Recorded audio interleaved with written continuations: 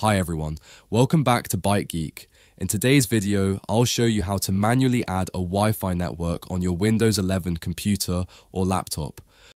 Whether the network isn't showing in the list or you want to connect to a hidden network, this step-by-step guide will help you get connected. Let's dive right in. First, click on the Start button, go to Setting. In the Settings window, click on Network and Internet from the left-hand menu. In the Network and Internet section, click on Wi-Fi. Scroll down and select Manage Known Networks. Here you'll see a list of saved networks. To add a new one, click on Add Network. A window will pop up asking for the network details. Network name. Enter the exact name SSID of the Wi-Fi network you want to connect to.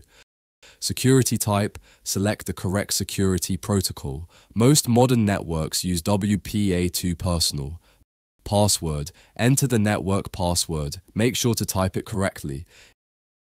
If you're connecting to a hidden network, check the box that says Connect, even if this network is not broadcasting. Once you've filled in all the details, click Save.